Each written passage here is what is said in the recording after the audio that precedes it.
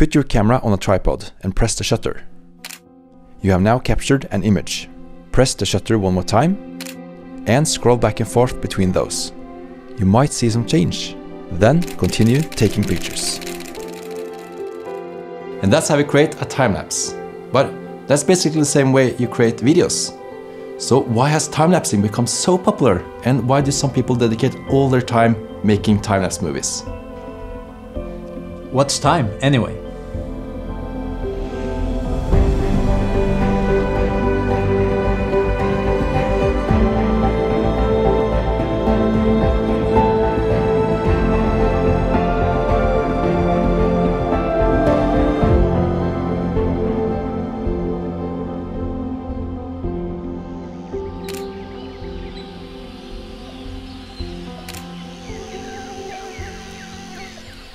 Okay, Morten, you've been 1 year in South America, 1 year just to shoot a 7-minute time-lapse movie.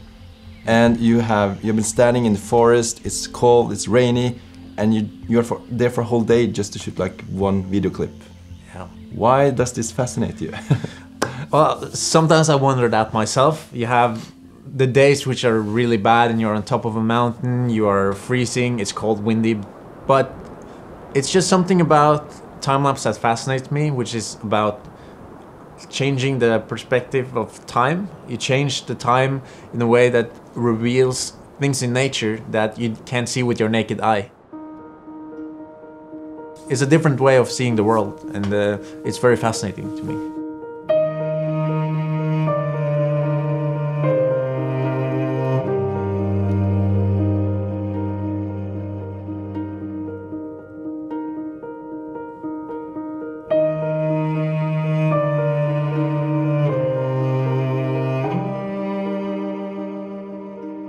Why can't you just film the landscape and then speed it up?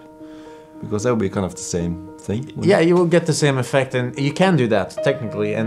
But professional time-lapsers prefer to use still photo cameras because that way you can get a much higher quality image than if you use a video camera.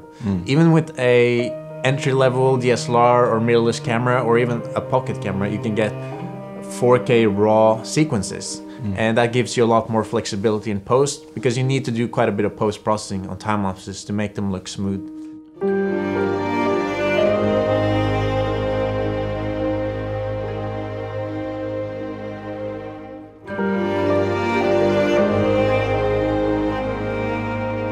One of the reasons you started with time-lapsing was that you had a really crappy camera. It was bad at video. I think it had video, but it was bad.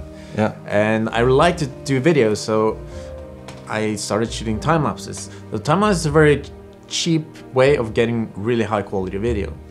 The only way you can get 8K video right now is with the Red, and some more high-end cameras are coming, but they cost like $50,000. Of course, people they say, you know, why need 8K? Yeah, full HD is enough to tell a story, and I agree with that. But what do you think is the benefit with having 8K? I sell a lot of 8K time-lapse clips because now there are coming a lot of 8K TVs and they're getting cheaper, and the manufacturers, Samsung, Sony, they need content for those TVs, and also you can crop a lot. Crop a lot, yeah. Because you do a lot of creative decisions in post to tell a story. So maybe you thought, oh, maybe I should have had a little digital zoom or a little movement in this shot, because that would enhance the story. And you can do a little bit of that in post. I would rather do it on set, but have the opportunity in post to do it is good. Yeah, and it's sometimes I walk up on the mountains for several hours, and I want to keep my bag quite lightweight. So I bring just one tripod, one camera, and one lens, maybe a quite wide-angle lens, so I can shoot maybe at 16mm. But then I know that I have the opportunity to zoom in 200%. So I also kind of have like 2 shots. I can also have one that's more like 35mm as well.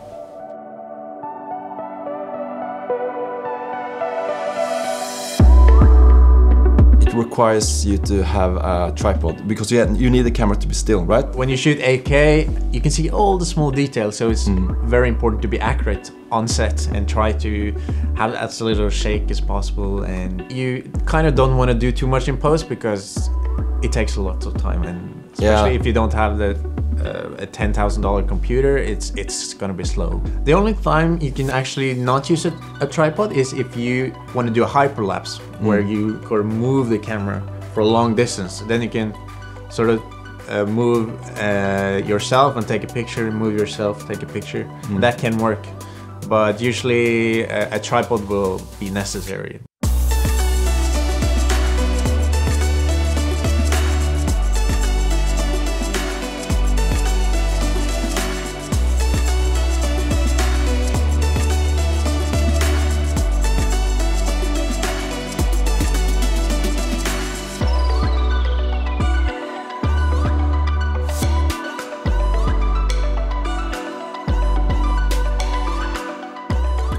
For the basic shot, you need a tripod. You can't shoot really handheld. So that made a lot of time lapses look quite static.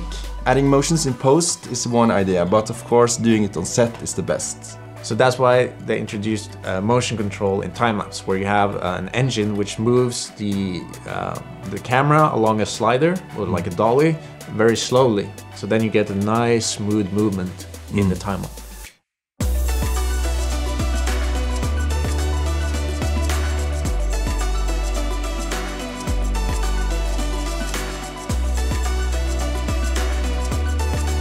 I've shot a lot in the forests, and there isn't a lot of things changing there, so you can have this nice movement. Yeah, it creates a depth in the image. You can separate the foreground and the background. It just gives another dimension to your time lapses, which is really nice. And the funny thing is that actually now we're using a slider from SERP. Yeah, which is motorized. So there's no one standing behind the camera now. It's automated. Yeah, it's automatic. So. Yeah. And as you probably feel now, it creates a little bit of depth and a more interesting shot in a way.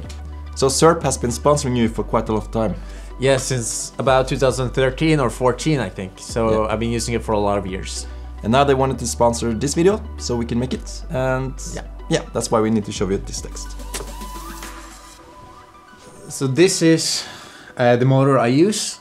It's actually two parts. So you have the bottom part, which is a linear drive, one that drives across the slider. Okay. And then this is the pan and tilt part. Okay, so that's pan and tilt. Yeah. And then this is the Magic Carpet Pro, which is more for video use and inside in studio. When I'm outside, I have a lighter one, the carbon fiber one. It's all controlled through the app on my phone, so I can set keyframes. You can have it to pan in the beginning and then start driving and then tilting in the end, and it's quite flexible. You can do whatever you want.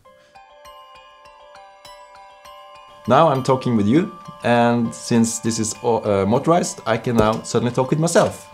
Hi Anders, how is it going? Ah, good, yeah, nice. And back to Morten. Hey. Oh, so yeah, it's quite a lot of fun. Yeah.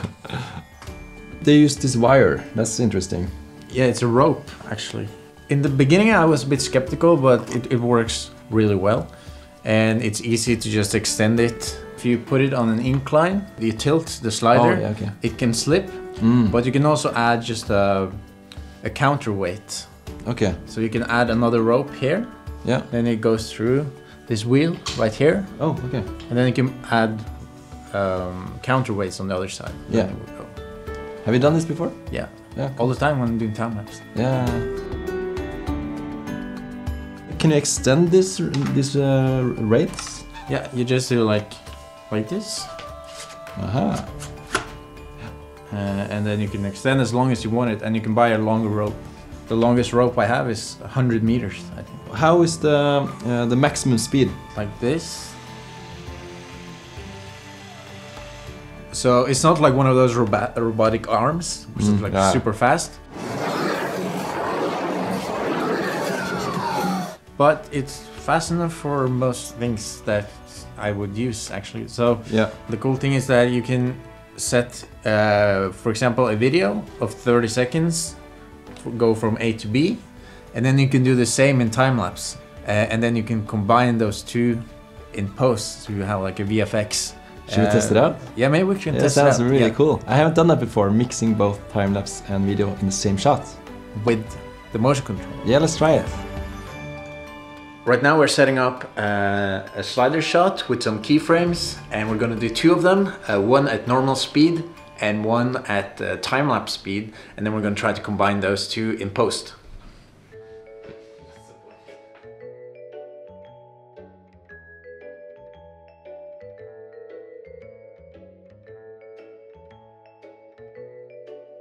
Okay, I just made a quick test so you can see if it's good.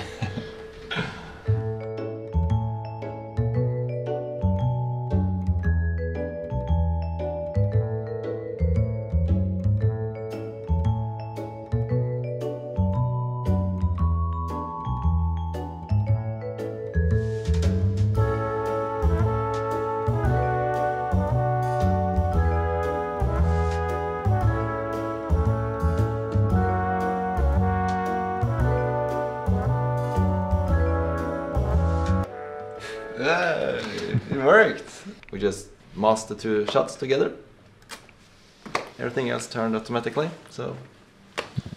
Okay, so you had an idea of having the magic carpet, the big one, underneath, and then have this on top, right? Yeah. And then we could put have the camera here. Here, yeah. And then we can have a dolly movement or sliding movement out of the window. I don't think this is recommended by SERP doing this. If you do this at home, be careful, and I don't think the warranty will cover this. Looks like it's meant to be. This is 9 kilos. Oh. Yeah. And this is a few kilos, and this is... yeah. So first we do the slow down with the window open. And then we do it again, but the window closed, and try to cut that together. So, are you ready, Morten? Yeah. Okay.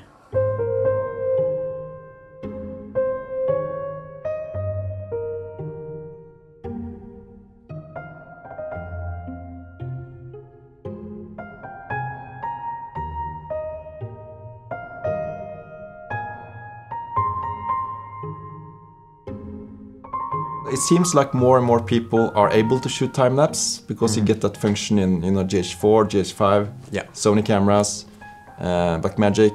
So having a setup where you can both shoot time-lapse movies but also shoot video. Yeah.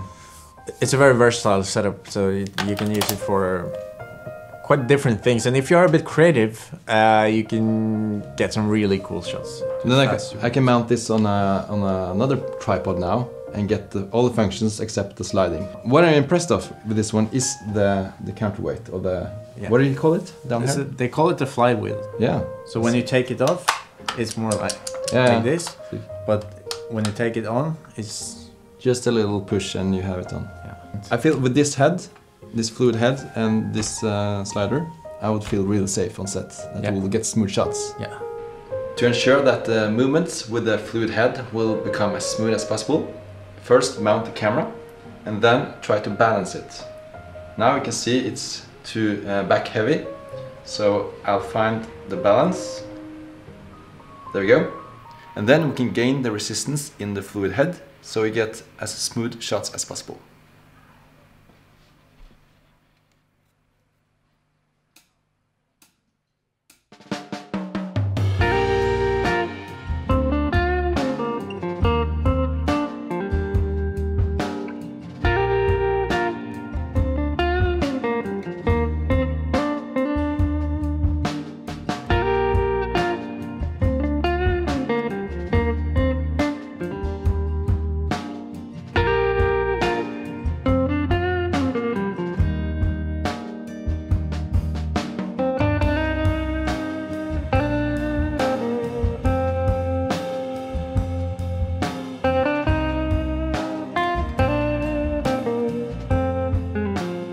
You know, when we tell stories in filmmaking, we do things in certain ways, we light stuff, we use sound and everything.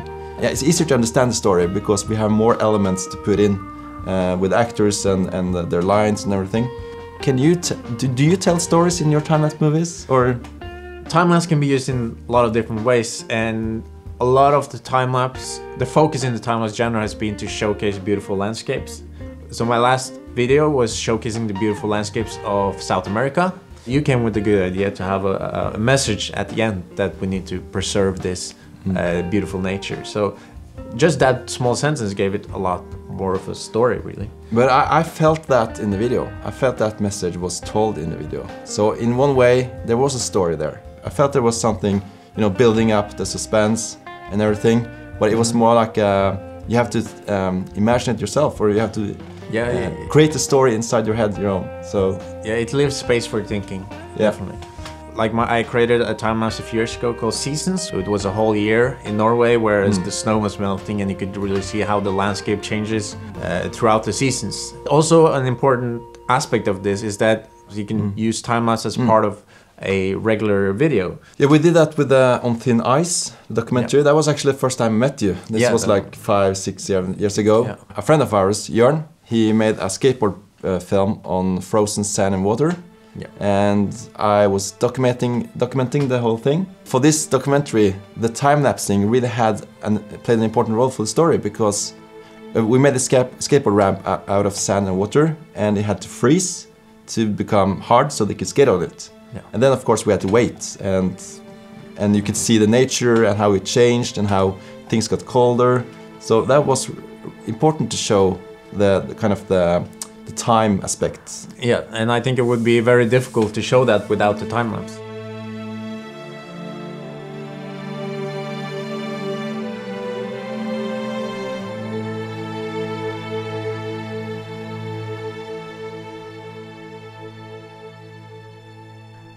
But after all, the gear is just a tool to help you better express yourself. For me, time-lapse has become a way to show the beauty of our world to others, sharing my passion for our surroundings. In our busy lives, I think stopping up can be healthy. By changing our normal perception of time, we reveal the unseen, which changes the perspective. Things behave in a different way, our own bubble of reality gets challenged.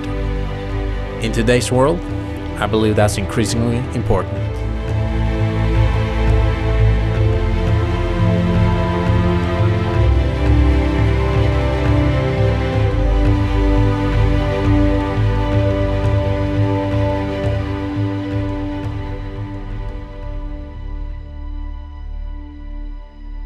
This September you have a time-lapse workshop.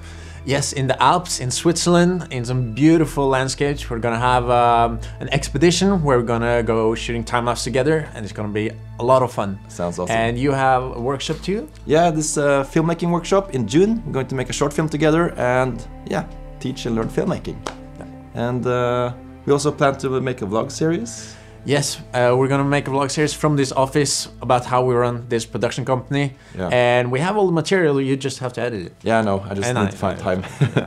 Because there's a lot of, it's not that easy to run a production company. So we're going to show all the difficult things and the good things, and hopefully we can all learn. Yeah, and we're almost going bankrupt now because we bought an aquarium. We spent all our money on an aquarium. It's coming soon. Yeah, well, you will see in the episode. Okay. So subscribe to stay tuned to see the episodes and to see Morten's workshop video. You can press somewhere here, and Morten's YouTube channel somewhere here, and our filmmaking workshop video. And the Patrons too. Yeah, we have a Patreon page, so somewhere. Okay. Great. We'll see you again. See you next time. Yeah. Okay. Ha det bra. Ha det.